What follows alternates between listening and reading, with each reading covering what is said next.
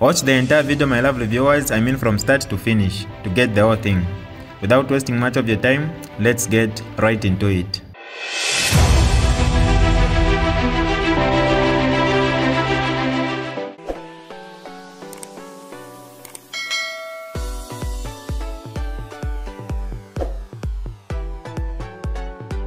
Hi lovely viewers, it's me again, your one and only Mutati Mpundu. Welcome to my YouTube channel. If this is your first time on my channel, kindly subscribe to my YouTube channel by hitting the red subscribe button down below and turn the bell icon to join the notification squad. Don't forget to like, share and leave a comment. Tell me what you think about this video in the comment section below. I'll be super glad to hear from you lovely viewers. I'm so sorry, someone disturbed my live video. They just walked in the office. So sorry. So now, I want to articulate issues of governance and some of the scores that President Hakainde Hichilema is making. And I've seen people making rounds on social media talking about the President's trip to Angola tomorrow. And I want to address some of these issues. The President's trip to Angola is very important. Why? Because Angola is strategic. Zambia is a land-linked country. And Angola is one of our neighbors. So the President needs to strengthen bilaterals between Zambia and Angola. Angola is a source of fuel. So the President visiting Angola is not going to play. If the President was going to be playing, he would have gone for a week. We would have seen, but up to date, President Hakainde Hichilema, we've seen him travel out of the country. We've never seen that, oh, he went to chill, he went to play. No, President Hakainde Hichilema is very strategic when he makes his visits. When he travels, he goes where he sees opportunities for our country. So when people are just ranting and saying, oh, he's traveling a lot, he's moving too much, he's doing what, that's a one-day trip. Now let me educate you. The President Hakainde Hichilema, doesn't get that allowance. The way he refused to get his salary, to sign papers for his salary, up to date, President Hakainde Hichilema is not interested in the allowances that any president is entitled to when they travel. Because his vision is not to get money from Zambia, but to bring money to Zambia. And that's why you've seen that every move he makes, he strikes a deal.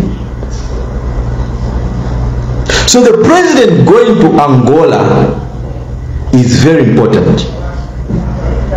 Is very important and very cardinal. Because we also need to diversify our sources of energy. You can also have energy from diesel.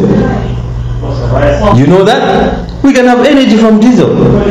When we get cheaper fuel from Angola, for example, diesel goes down, petrol goes down. Let's say, for example, diesel goes down.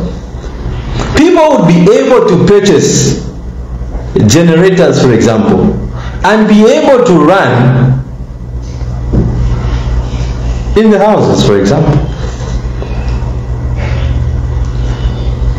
He's also looking at other sources of energy like solar energy.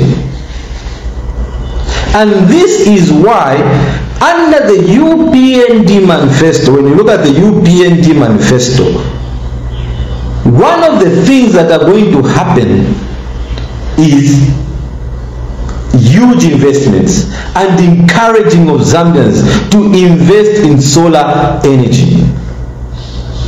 Now, we have 10 provinces. The UPND vision states that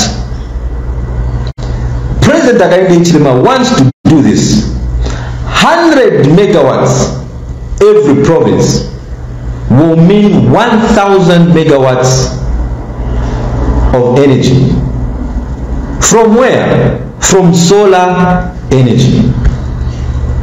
So from solar energy, how?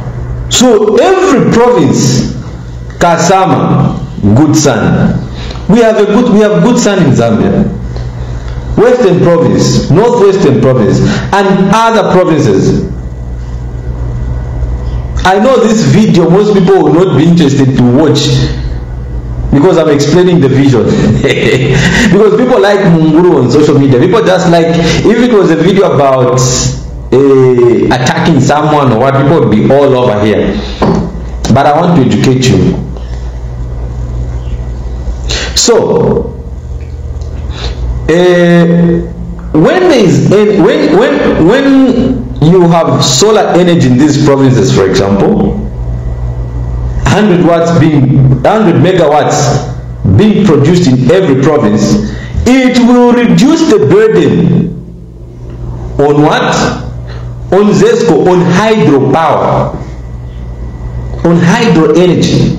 So in short, ZESCO will not have the burden it has now, because ZESCO is the only supplier of electricity across the country, and the population of Zambia has increased to 20 million.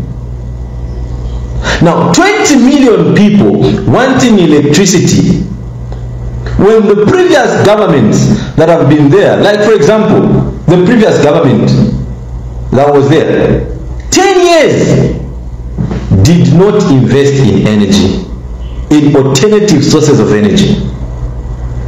Instead, ZESCO was used as an institution to fund party activities. That's why we saw that we had a lot of ghost workers at ZESCO. A lot of people who were on payroll at ZESCO. We saw that, let's not pretend. And those people that put these people on payroll for mahala, without working, without nothing, today would be talking like my brother, former Ambassador Emmanuel Mwamba. Now, my brother, former Ambassador Emmanuel Mwamba, you talk like you've never been in government. You talk like you are not in government. You have been an ambassador, you were a PS, you were press aide to President Chiluba, but you talk like someone who has never been in power. No, sometimes sometimes even if we try to look intelligent, let's also be factual and realistic. You had the opportunity to advise the president about some of those articles I'm reading on your page. I'm reading some of your articles on your page, brilliant articles, but it amuses me and puzzles me that you failed to give the same counsel to former President Edgar Lungu. But today, Mr. Mwamba, you want to act intelligent and want to make like President Hakainde Hichilema is a failure. President Hakainde Hichilema has only been in power a year and a few months. His mandate is 5 years. Let the Zambian people judge Hakainde Hichilema after 5 years. I understand that some people are talking about the cost of living being high. One of the things we should appreciate President Hakainde Hichilema is that people are now have to work hard for their money. We are not seeing a situation now that used to happen in the previous days, where cadres would be throwing money on the bed, jumping on the money, kicking, doing golf with money. Have you seen people doing golf with money now? Because it was easy for cadres to walk in an institution and demand for money. It was easy for cadres to go into Bank of Zambia and tell a bank governor to release money. We all have these facts and we all can remember what was happening. But now, those same people who were used to free things, handouts, going with regalia, PF regalia in an institution, Ministry of Finance, Ministry of what, and get contracts, get supplying contracts, which they did not even supply the things that they were contracted to supply. They supplied air, they supplied nothing.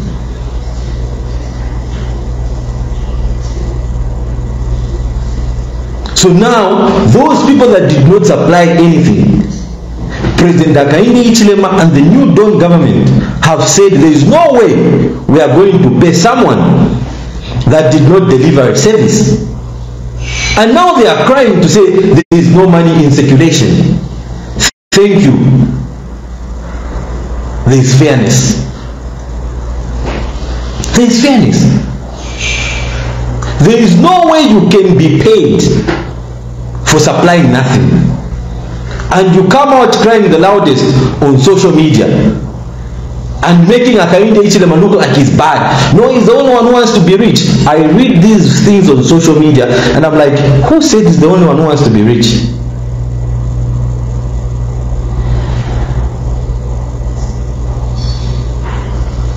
The president visited Mwamba collieries.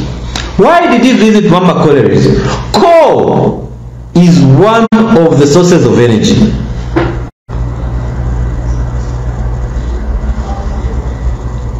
In his quest to diversify the energy sector, the president visited Mwamba collieries, had meetings with them, and blocked what were some of their challenges in operations.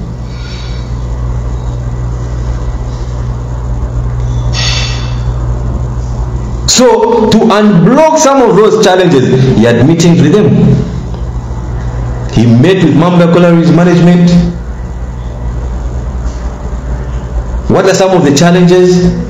And those challenges were addressed. So when Mwamba collieries performs to its expectations and the agreements that they had with the president, the burden on ZESCO will be reduced. Because every Zambian and everyone is depending on ZESCO to supply electricity. But the numbers have increased. The times of ZESCO, when the populations were small, we could survive with the levels of water at the Kariba Dam.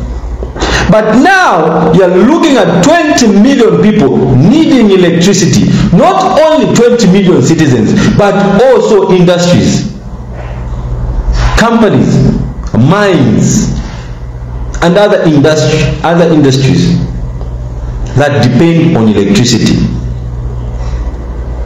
So now you need to look at alternative sources of energy. So when the president travels to Angola, those are some of the issues he's going to address with his counterpart. Because Angola is a strategic country. So we need to strengthen bilaterals with Angola. So when the president is traveling, he's not just traveling for the sake of traveling. He is traveling to unlock opportunities for Zambia. The president is going to make sure that Zambia, being strategically positioned as a land-linked country, can benefit from its neighbors. Angola is one of our neighbors.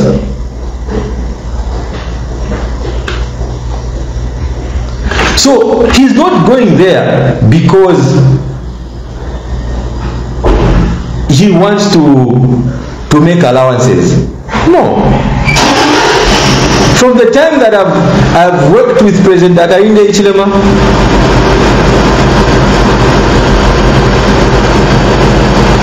President Hakainde Hichilema is not motivated to travel because he wants allowances or a salary, and this is very commendable because it's on record that up to date he's not been bothered to sign whatever documents that regard his salary, his allowances, because his vision for Zambia is bigger than the salary, is bigger than the allowances, is bigger than what people say. No, let him move into State House.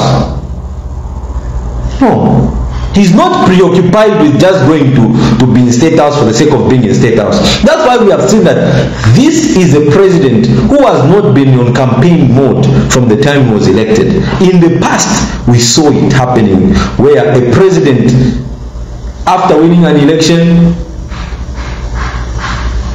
they start doing what? Campaigning.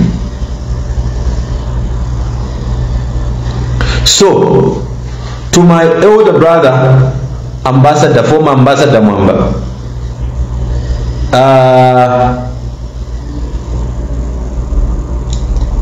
I pray that you could be objective,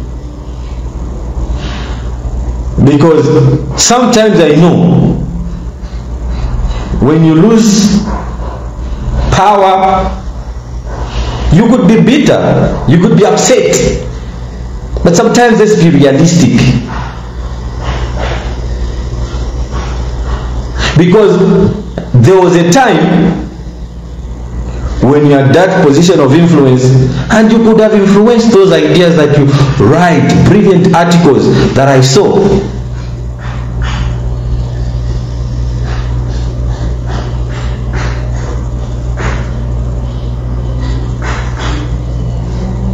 So my prayer